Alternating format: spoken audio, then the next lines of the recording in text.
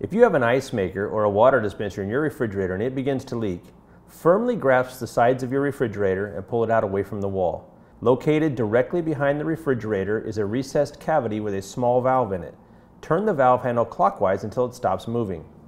You'll want to be sure to clean up any water that leaked onto the floor to ensure minimal damage to your home.